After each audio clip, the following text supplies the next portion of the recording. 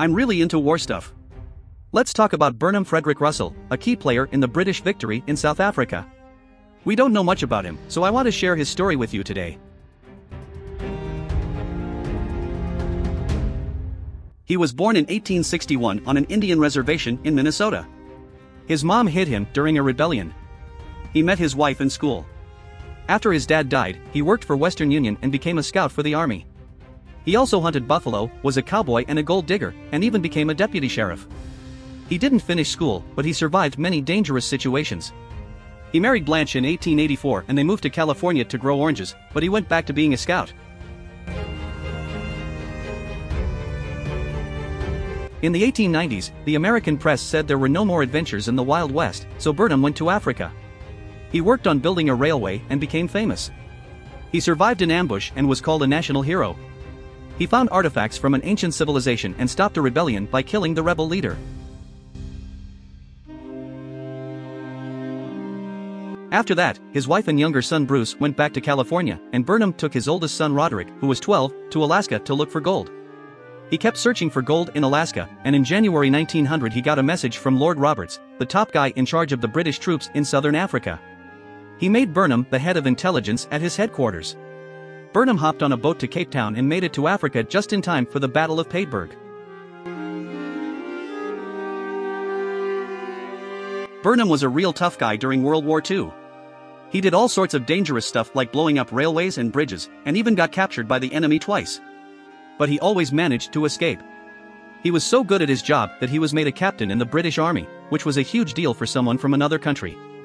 One time, he tried to warn some British soldiers about an ambush by the Boers, but they didn't listen to him and he got captured again. But he faked being wounded and managed to escape once more. He was a real hero. He was really into war stuff. Like, in 1900, he was trying to blow up a bridge but got surrounded by the enemy. His horse got killed and fell on him, but he managed to blow up the bridge and survive. Then he went to a hospital and got promoted to major. He even had dinner with Queen Victoria. Burnham and Baden-Powell became friends during the Matabele uprising and fought together.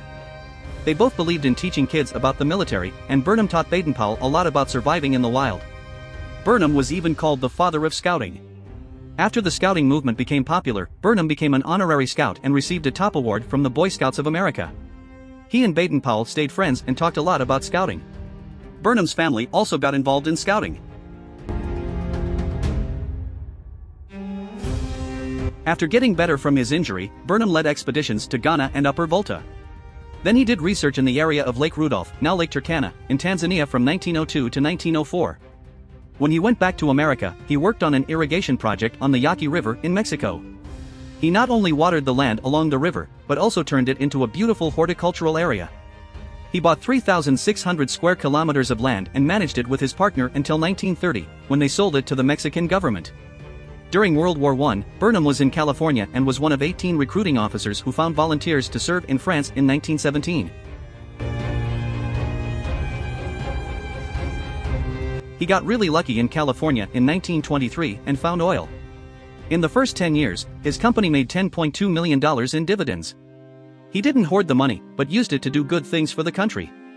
He funded a trip to Africa to bring rare animals to the US and helped start the Wildlife Defense League. He also started the American Committee for International Wildlife Protection, the Save the Sequoia League, and was on the California State Parks Commission. He was also president of the Southwest Museum in Los Angeles from 1938 to 1940. We're used to heroes in movies looking a certain way, all tall and muscular. But Burnham was short, only 5 feet 4 inches, and skinny but strong.